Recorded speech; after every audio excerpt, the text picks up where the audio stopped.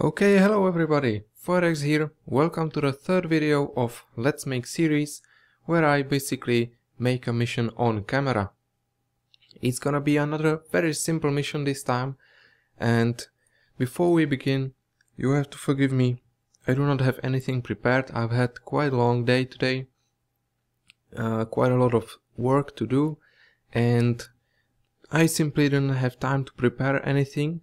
So I'm gonna just jump straight into the action. I don't have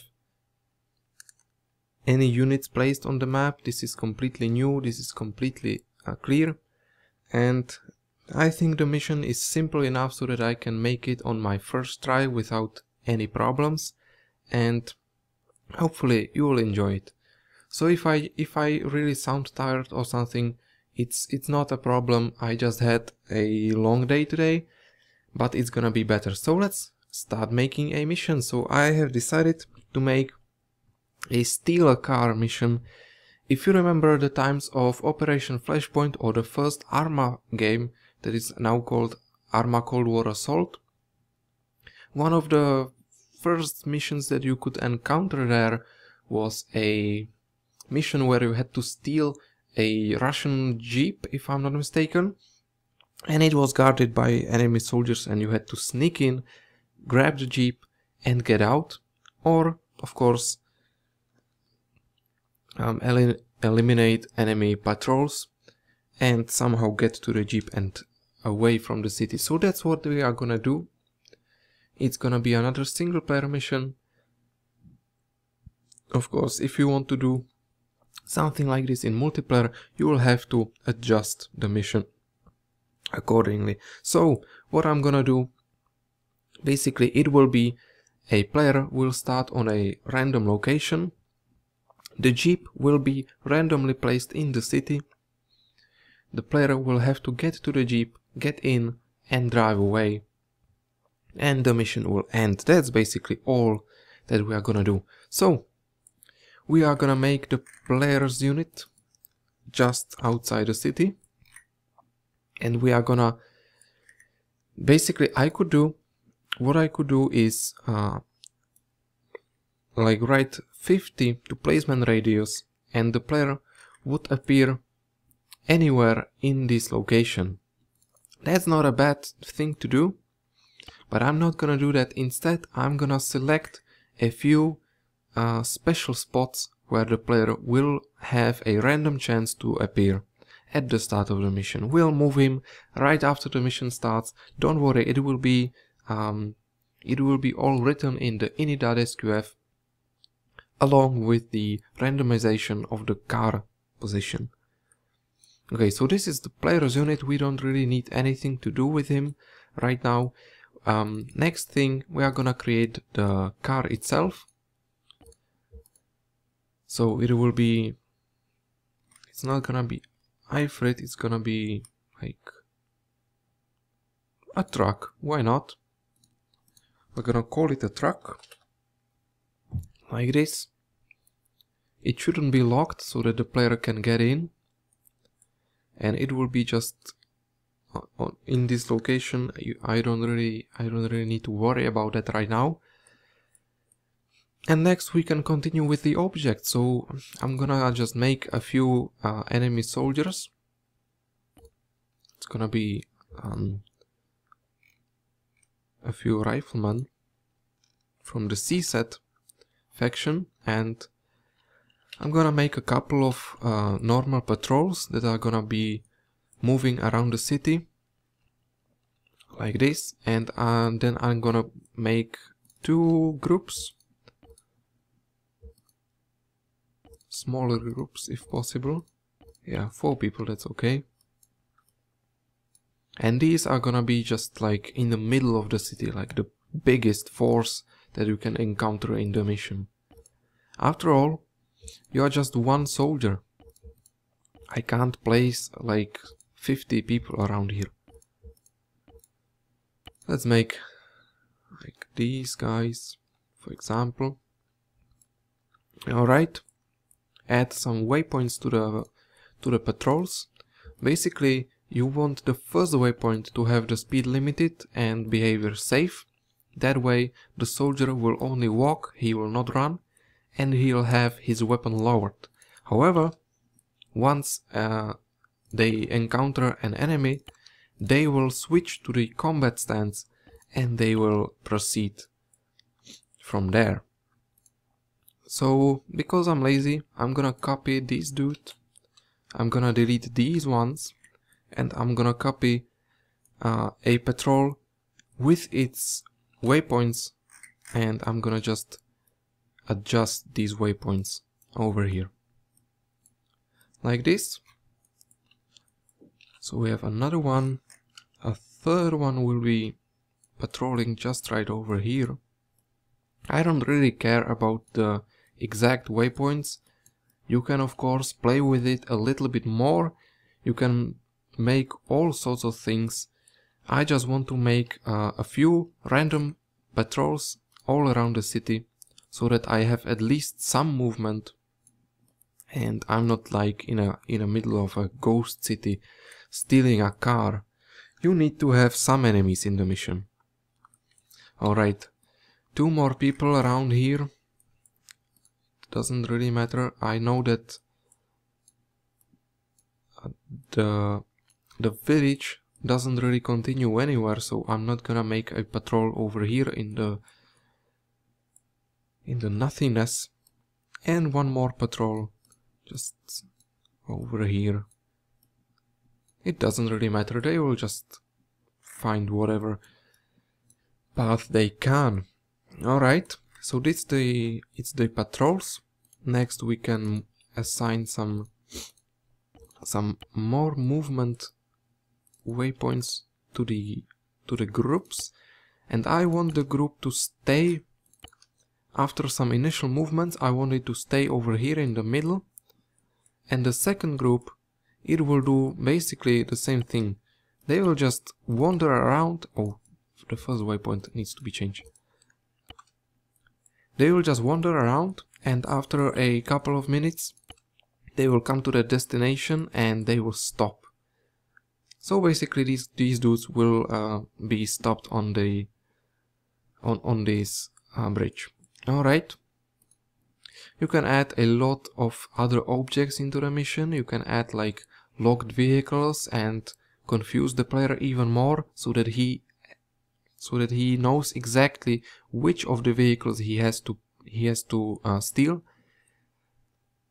You can of course do a lot of decoration like furniture in the houses and whatever. I'm not gonna do that. I'm not gonna do anything like this. I think that I can start making logic units, so game logic objects, and this will be car 1, and these will be the car locations. So the first one will be over here, car 2. Groups, drag the line so that these two are not in one group. The second one will be right over here. We have a lot of guards over here, so I'm not gonna place a car over here. That would be too dangerous. Car 3, it will be just over here, just along the road. And car 4, the last location, I don't know where to place it. I'm gonna do something like this. This is gonna be, no, that's too easy. I'm gonna, yeah, over here. That's okay.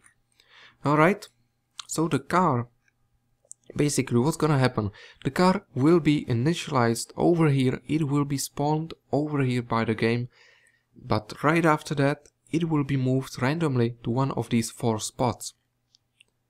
Not only that, we are gonna make 4 another spots, so I'm gonna make big one for player. So player's first location will be right over here.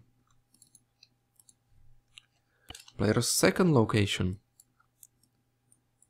it could be, for example, over here. I don't really know what place is that, but we can adjust that later. Third location, Let me just see which one is the best. I don't really want to place him over here because that's like too far away from everyone else. Alright, let's place him over here. And player 4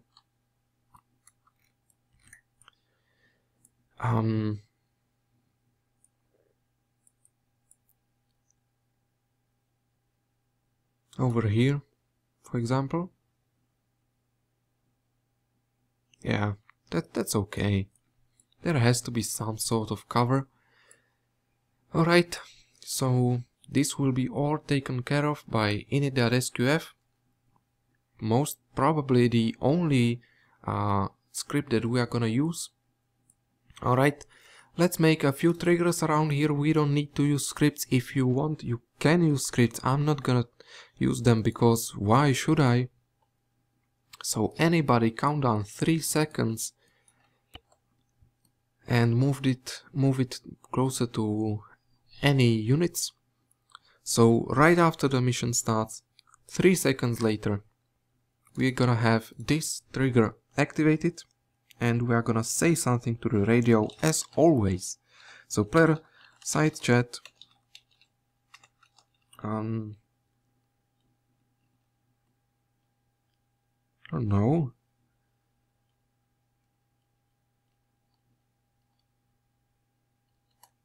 Starting the mission now.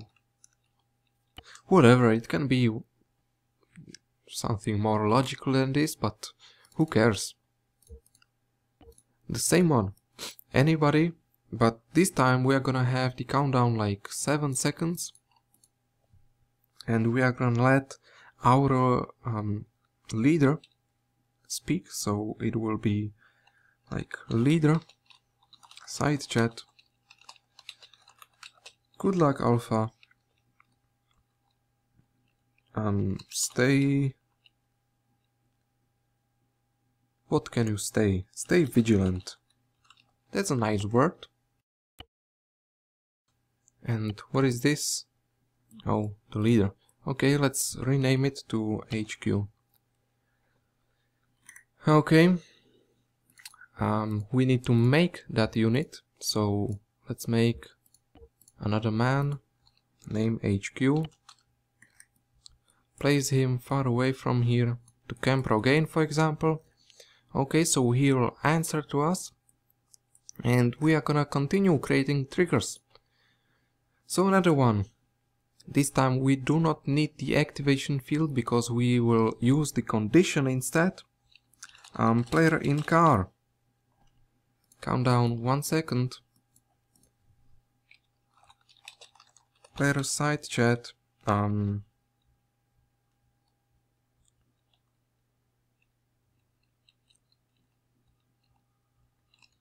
Target vehicle obtained. Moving to the base now. Because we do not really care if the player actually shoots everyone in the village or not, if he gets to the car in a stealthy way or in any other way. All we need to care about is if he's in the car or if he's not there. So once he gets in, the message will be shown on the screen. He will report to his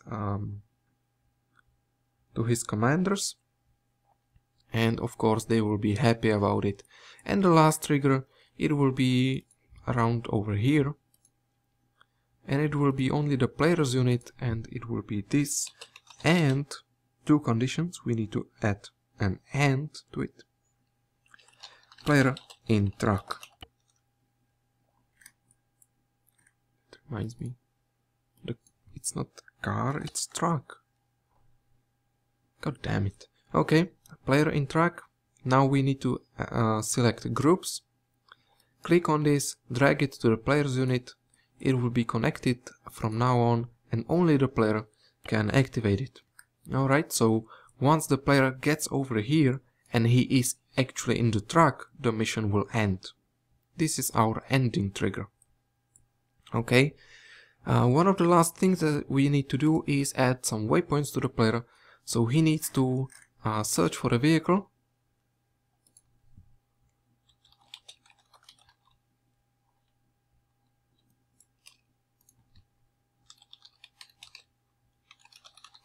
Like this. And condition will be player in truck. Once he gets in, this waypoint will, hopefully, it will get deleted. I'm gonna have the completion radius to 100. Even more.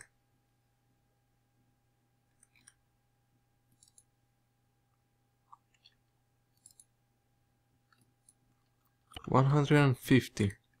Okay, so wherever he finds the vehicle, this waypoint, once he gets in, this waypoint will get marked as a completed one and he can move on.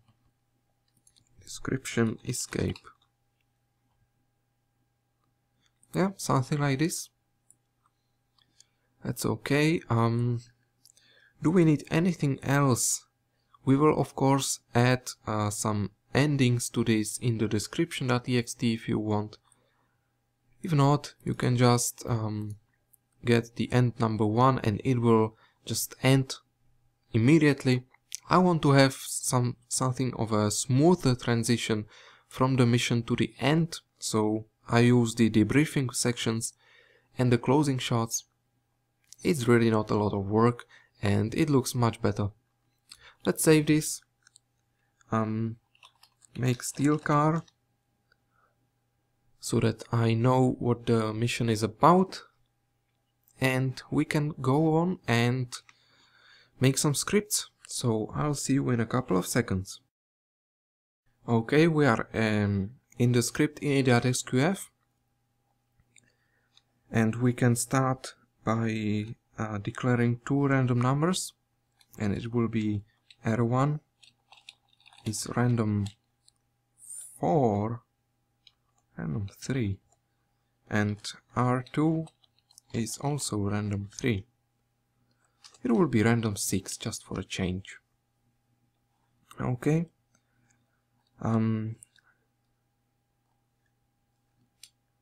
Let's make something like this. R1 is floor R1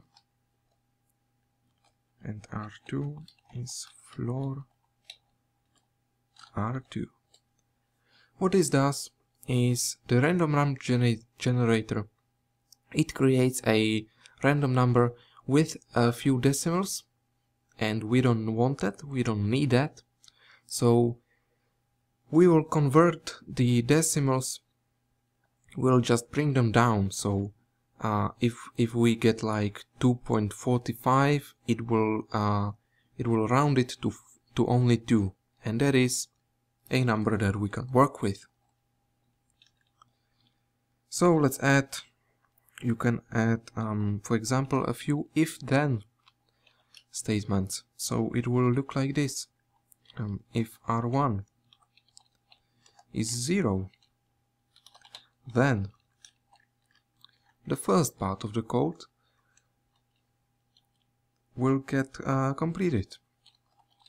If R1 is 1, then another part of the code can be completed. If R1 is 2, then, and if R1 is 3, then, like this. Yeah, that sounds about right.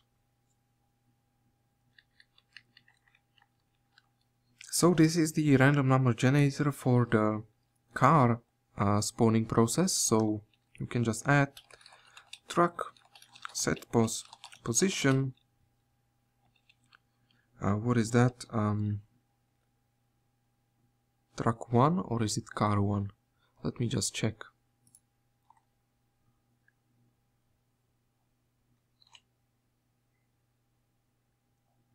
It's car 1. Alright, car 1. I confuse myself with my variable names. Truck, set position car 2. Truck, set position car 3. And truck, set position car 4. So this moves the truck around. You could also, if you don't want to have the if then, I think that you could do a switch, something like switch R1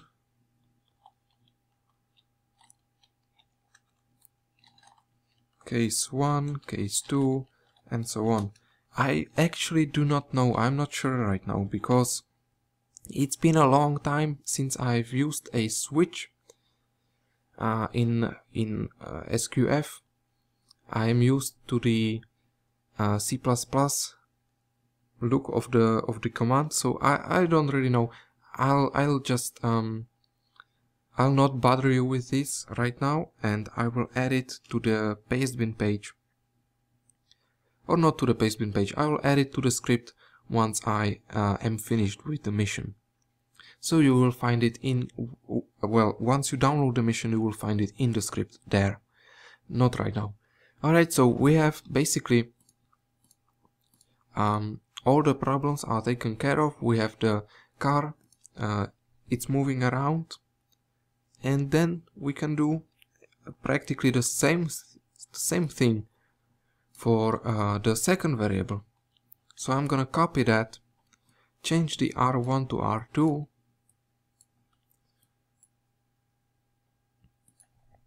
and because we have the 6th number over here, we can actually add 2 conditions. So if R2 is 0, or if it is 4, then the first part of the code will be completed. If it's 1 or 5, if it's 2 or 6, and if it's 3, then, well, we do not have the number 7 over there, so I can't really change that. Okay, P1, P2, P3, P4. I didn't say that all of these possibilities would be balanced. You can of course balance that, give everyone the same chance. I don't want that. You have basically a bigger chance to spawn on the first 3 positions than on the 4th. There's nothing wrong with that. Change the truck to player. I'm just gonna copy that because I'm lazy. Like this, super quick. We have everything prepared. Let's hit save, and we can go back to the mission editor. Okay, here we are back in the editor. Basically almost everything is prepared. I'm gonna do just one last thing, and it is to add some tasks, because we haven't done that in quite a while and I want to do that right now. So let's create a task. Task 1 will be the ID. Steal a vehicle will be the name. Description. Steal a civilian truck will be the description. The marker, I don't really want to do that. The destination will be disabled and the state is created. Alright. Let's synchronize this. We want this to give it to the player and synchronize it with this waypoint so that it's launched automatically after the mission is started. Okay, let's make another one. Task 2. Escape. Escape. State created. Alright. I don't know why I have created it on such a weird place, but it doesn't really matter. Like this. So the task will be created after we have entered the truck. Another one. Set task state. Succeeded. The task succeeds once we are in a truck. So it's the first one, and the second one is succeeded once we reach our final destination. That is over there. Okay, let's create one more. It will be a failed one. Let's make a trigger for it. Damage truck. That's a number from 0 to 1. Is bigger than 0.94. That's basically the truck is no longer under your control, is what I'm trying to say. The truck is so destroyed that you cannot drive anywhere. You probably have all your tires gone, and it's basically mission over, mission end, failure. So this is what we are gonna do. We're gonna have some tasks over here. We have a successful ending, we have a bad ending. If the truck gets destroyed, then of course you cannot steal it anymore. And the player's death is of course another ending. So one last thing, we are gonna go to the description.txt to make the endings, and that's basically all for the mission. We do not need anything else, so let's go very quickly to the description.txt. Okay, description.txt it is. I'm gonna just copy the code, and this is the code from the last mission, if I'm not mistaken. It's the make sniper, and I can't explain anything in this. You have seen it plenty times, and it's always the same. Instead, while I'm fixing these descriptions, I'm gonna tell you I need to, every time I switch from Arma to my desktop or to my other applications, like these scripts, I need to change the recording settings, because my recording software doesn't allow me to record the game and then immediately alt tab out of the game and still continue recording. You can also see that it always looks different when I'm recording scripts, because I always need to adjust it to the script window, and it's always different, and it's really what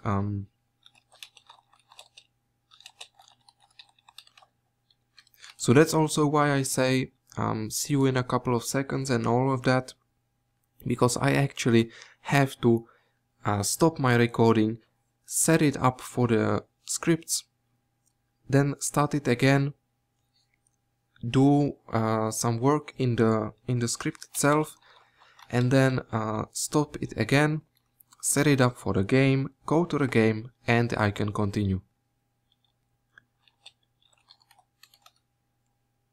So yeah, this is the description.txt. Let's hit save and go to the mission where we are gonna test it, and then that's it. Okay, we are in the mission. If everything goes correctly, then the mission will be completed. If there are some problems, then I will fix them. We'll add this set captive true to the player so that I can properly test it and I don't have to worry about enemy soldiers. Never forget to delete this line once you are releasing the mission to the public. One of the biggest mistakes that you can do and you don't really want to do that. Alright, so we are on a place number 2 or 3, I don't remember. We have the conversation with the HQ over there. Starting the mission now. Good luck, Alpha, stay vigilant. And we can now quickly move to the waypoint. And we also have seen the task: steal a vehicle, steal a civilian truck, so that we know what to do. And most players, what they are gonna do is they are gonna follow the waypoint. So we're gonna go there. You can see that there's nothing over there. And the waypoint actually says wait, which is an indicator that there actually is not what you expect. Let's see. The truck is over here. So it has been moved as well to the location of the game logic unit. It is no longer on the crossroads and we can enter it. There is the escape. We have the task created. Task completed. Steal a vehicle. We can now escape the village. Now we have to actually... Oh, this is the wrong way. We have to go through the village in order to escape. So this is a little bit more complicated. And you might have to eliminate most of the enemy forces before you actually escape. But that is not my concern. The player can do whatever he wants. If he wants to, I don't know, choose another path, he can. As long as he gets to the final waypoint in the end, all is forbidden, all is okay.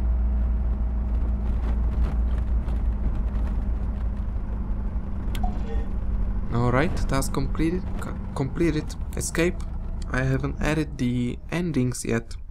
That doesn't really matter. Alright, so back to the editor. One last thing. We'll add the endings. So end 1. Call this FNC and mission. I do not remember.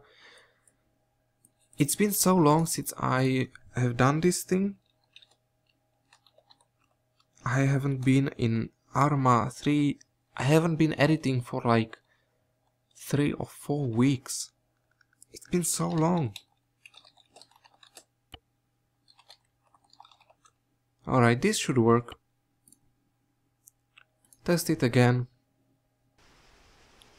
You can of course make all the overview, all the, I don't know, intros and stuff like this. You can adjust that however you want. I'm not gonna do that because, as I said, that's not really worth my time right now.